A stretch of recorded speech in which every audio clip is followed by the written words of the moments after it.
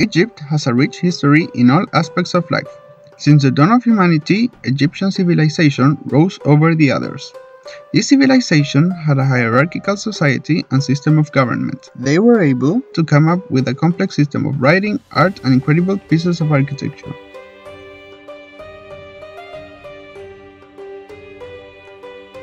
This complex civilization gave origin to many things that we still admire and study today. One such thing is the mythology and religion of the ancient Egyptian culture. Myths are used to explain the world in which we live in, and the origins of the various things in it.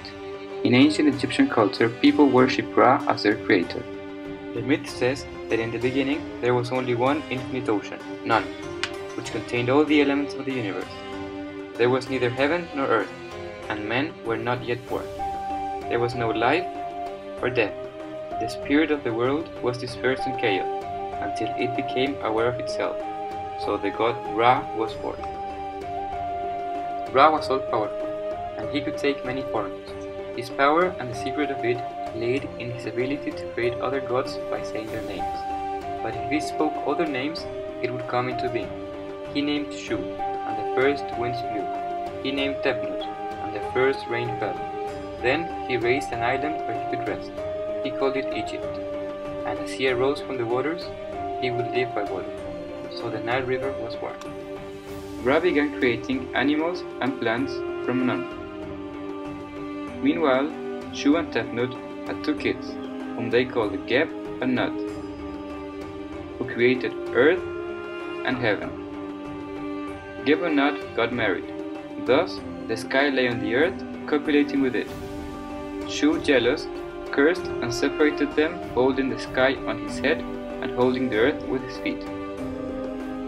Still, he could not prevent Nut from having daughters, the stars.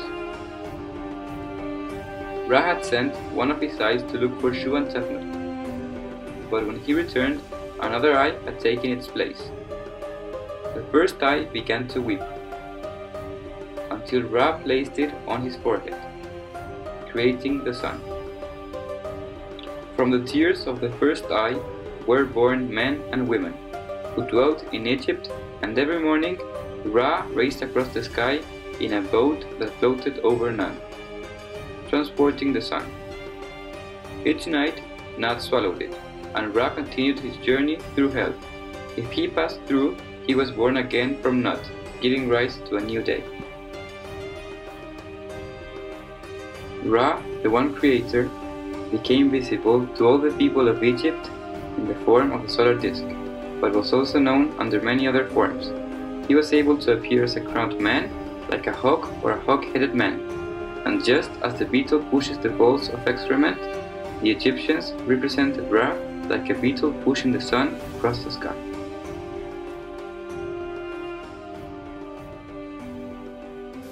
In Egypt, holidays and celebrations go hand in hand with religion. There are lots of them. The first one is Mawlidu en-Nabi, or Birth of the Prophet, or simply called Mawlid in colloquial Arabic. This is one of the most celebrated holidays in Islamic countries, such as Egypt, in which people honor the birthday of the Prophet Muhammad. It is celebrated during the third month in the Islamic calendar, but as the calendar is a lunar one, the date varies from year to year, and also between different Muslim groups, such as Shias and Sunnis. During this period, decorations are put on all over the cities and villages in which this festivity is celebrated, featuring tents in which sweets and candies are handed out. Also, many devotional songs are played in honor of the great Prophet Muhammad. The second one is Ramadan, or the 9th month of the Islamic calendar, in which Muslims, except those who are suffering from an illness, traveling, are elderly, pregnant, breastfeeding, diabetic, or going through menstrual bleeding, refrain from eating, drinking, smoking, and engaging in sexual relations during daylight hours. All of this to commemorate the first revelation of the Quran to the Prophet Muhammad. The main activities that are held during this period are reading the Quran and praying. When the Ramadan ends, a massive festival commonly known as Eid al-Fitr takes place to celebrate the end of the fasting, in which family gatherings and feasts occur. Another important celebration in Egypt is the Islamic New Year, and as its name says, it is the day that marks the beginning of a new year in the Islamic calendar. For many Muslims, this festivity represents a period for self-reflection and historical awareness. In what religion is concerned, Egypt is a majority Muslim country, in which 90% of the population is Muslim, with most of them being Sunnis. The other 10% consists basically of Christian minorities, of which the majority are members of the Coptic Church. The demographic dominance of Islam has profoundly affected traditions and the daily lives of Egyptians. The religion of Islam has serious stipulations and rules on how Muslims should conduct themselves in daily life and the path their life must take in order to please Allah. Religion is a very important part of the daily life of Egyptians. However, Egyptians are also very superstitious. They won't receive compliments happily, as they believe that they hide envy, and that they are actually curses done by the evil eye. Because of this, Egyptians will usually compliment something and then say Mashallah, asking Allah for protection of that thing. Muslims must pray 5 times a day, according to their religion. That is the second pillar of Islam, Salat, and so the Adhan, or call to prayer, is heard in Egypt all throughout the day. Islam is a notoriously conservative religion, and so Egypt is more conservative than most Western countries. However, in comparison to other Arab countries, they are very liberal.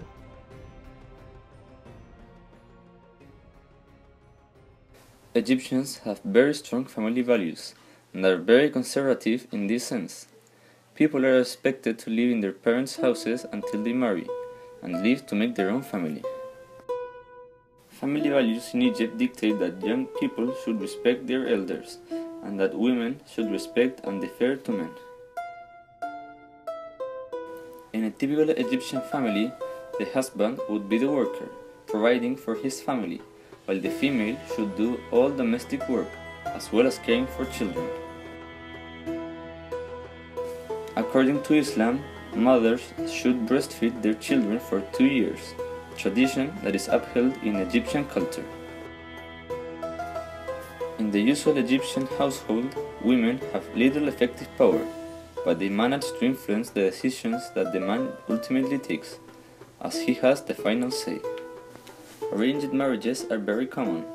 The legal age of marriage was increased to 18 in 2008, and after the Egyptian Revolution in 2011, conservative forces in the new government wanted to reduce the minimum age of marriage for girls. Luckily, thanks to the mobilization of the National Council for Women and other groups, these proposals weren't carried out. According to a study conducted by UNICEF in 2016, 17% of girls in Egypt are married before their 18th birthday, and 2% is married before they reach 15. Child marriage usually occurs in poorer rural areas, and it is actually rising in some locations. In terms of clothing, Islam dictates that both men and women should dress modestly and conservatively. This applies more to women than men, and usually implies the use of a headscarf to cover the woman's hair or complete face. Men should not wear short trousers or shirts without sleeves. This, however, is not so deeply rooted in culture as our traditions are, and because of this, people are able to dress how they want. Women's rights in Egypt have always been poor. However, they are now more than ever a contentious issue. The statistics show a desolating picture. More than 99% of Egyptian women have reported to having suffered sexual harassment once or more in their life. An even more abhorrent fact is that 97% of Egyptian girls have suffered female genital mutilation of some sort.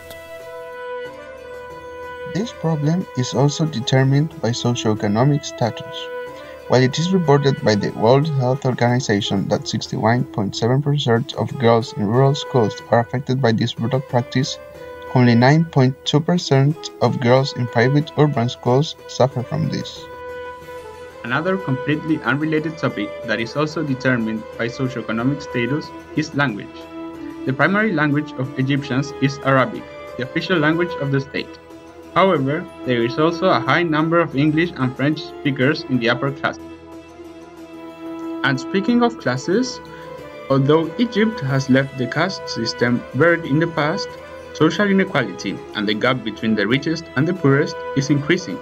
The gap is filled with an expanding and generally well-off middle class. The difference between rural and urban populations is noticeable, with each having a very distinct set of traditions. Discrimination is a big part of social norms in rural society. Generally, someone of higher economic status will not attend an invitation to someone's house if they are perceived as of lesser wealth. In these circles, cordiality is characterized as the wealthiest person providing hospitality to the poorest person. The protocol for invitations dictates that one must first decline the invitation to someone's house before accepting if they were to invite again, as this will show respect for the host and that they really want to have that person in their home. If someone cannot send an invitation, they must promise to visit at another time. On the other hand, when someone accepts an invitation, they are morally obligated to attend, as doing otherwise would be deeply humiliating for the host. The issue of wealth and respect and the relationship between these two is deeply rooted in Egyptian society. For example, tipping someone that has helped you is a custom. The tipping, however, has a few rules. First, tipping should be done to someone of lower socioeconomic status, as tipping someone of your same or higher socioeconomic status is very offensive. Secondly, the tip should be a considerable amount, because tipping too little is offensive as well. When trying to thank someone of the same or higher socioeconomic status, the custom is to give them a gift. This gift, however, must be in accordance with this person's socioeconomic status. Now, going back to Islam, it has had a good impact in Egyptian society, at least when speaking of making Egyptians very charitable. Obligatory charity is the third pillar of Islam.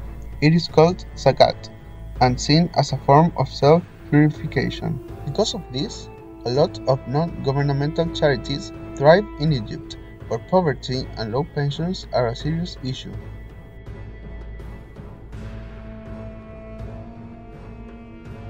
Egyptian cuisine is a very distinguishable part of Egyptian culture. It relies heavily on legumes and vegetables, and most dishes are prepared with this. Some foods have been found to be more than 5,000 years old, having changed with time, adding different ingredients and adapting to different styles. As Egypt is a Muslim majority country, the consumption of pork is basically non-existent, and that ingredient is not present in any of Egypt's traditional dishes.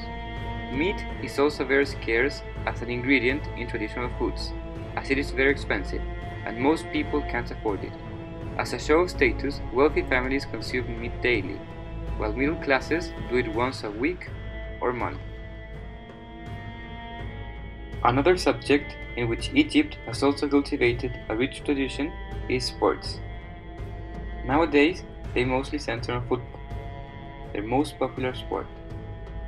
El Ali and El Zamalek clubs count with huge followings all over Africa. Egypt also had a history with weightlifting, wrestling, and boxing, earning several Olympic and international medals in these disciplines. Furthermore, navigating the Nile made the ancient Egyptian expert rowers. It should also be pointed out that sports clubs receive financial aid from the government.